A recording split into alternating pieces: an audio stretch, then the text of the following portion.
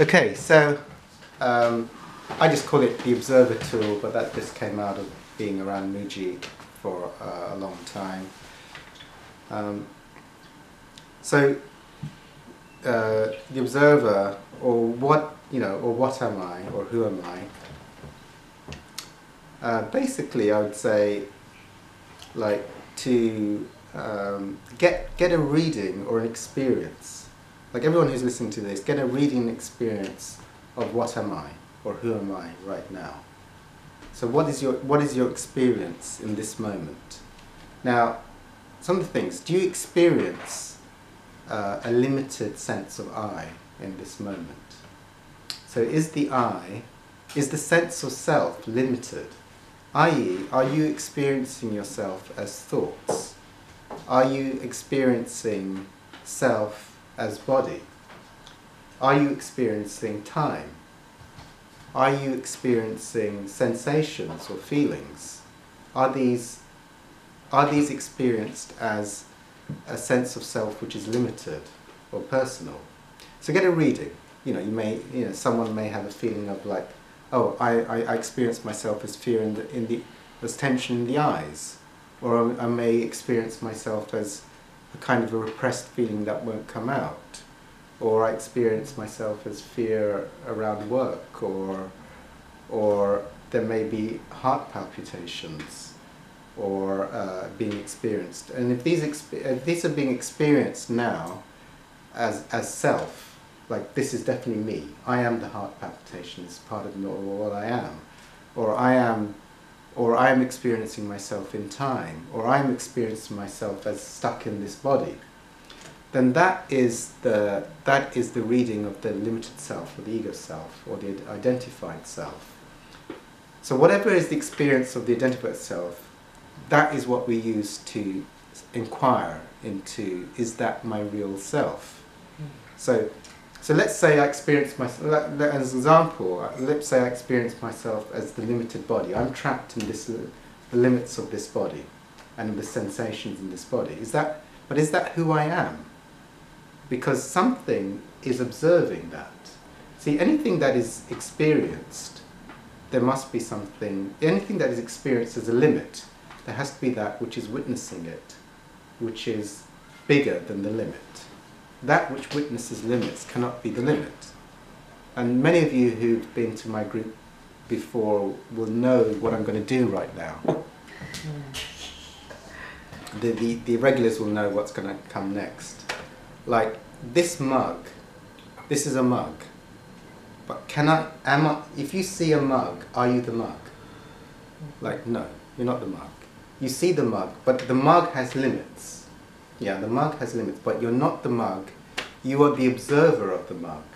You are that which observes the limits. This shape cannot be who you are, because the observing of the mug must be more limitless than the mug. That which experiences limits has to be bigger than the limits. Okay. So, but if the experience of self is the body, like I'm limited to this, am I the body, or is there something here which is observing? Is there a witnesser or an observer, a deeper observer of the limits of this body, which is not the body, which is here? So there is something here which is actually observing the limit of the. And when you're the observer of the body, you realize that is more who you are. This identification with the limit is not you.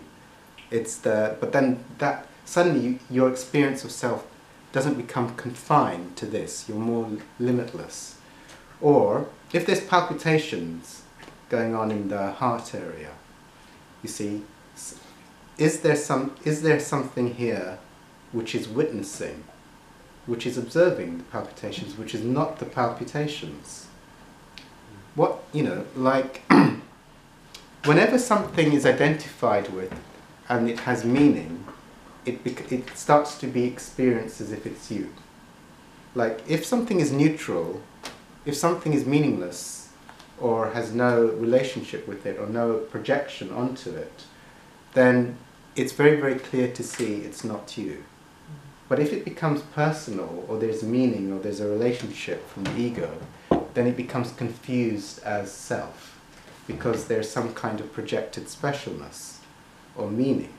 But you know, even if they're like, you know, like if someone says this is my heart and this is very important, and there's a lot of attention and identification going to this area, but even if there's a lot of attention and identification going to this area, there's something here which is not interested in this area, and which to this is meaningless, and which is observing this, which is not this.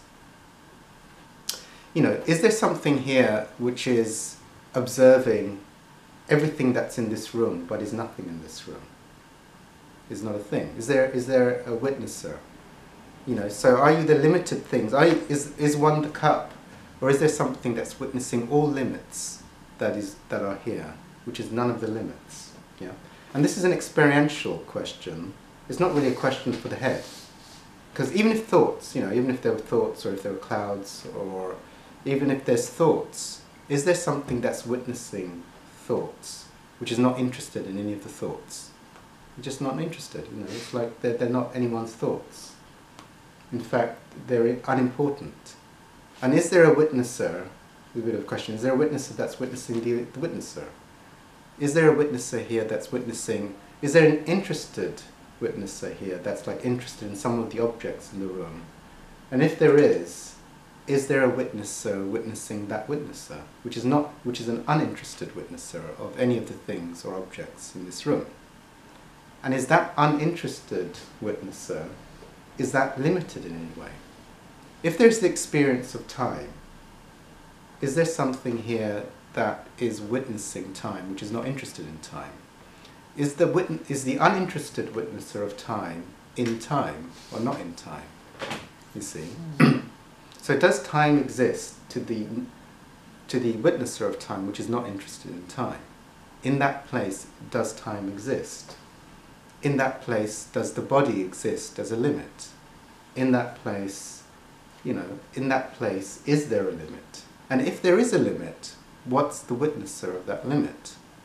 You see, even if you're just going back to the witnesser of thoughts, the witnesser of palpitations, the witnesser of the body, the witnesser of time, if you do that, and you're in that experience of the witnessing, is that witnessing experiencing any form of limit? Is the witnesser like this room? But if it's aware of this room, then there has to be a witnesser that is witnessing that which is filling this room. Yeah? So is that witnesser limited, you see? So is that which is witnessing, without attachment or identification with any form of limit, is that being experienced now, you see? So that's just like a general thing.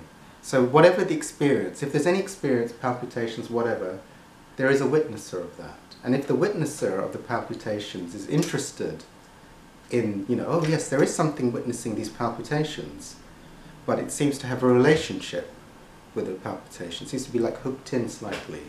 But then there has to be a witnesser that's witnessing that witnesser, which is not, hasn't got like a witnesser that's like slightly interested. There's a witnesser that's not interested at all in palpitations or the heart area, you see. So that's like the inquiry of what is the nature of self. Is the nature of self personal? Is it limited? Is it suffering? Is it a thought? So we're now going to do 5 minutes of either feel the feelings or the witnesser, or you can mix them, and we'll do 5 to 10 minutes or so, and then we'll see how we go with that. Okay, off we go.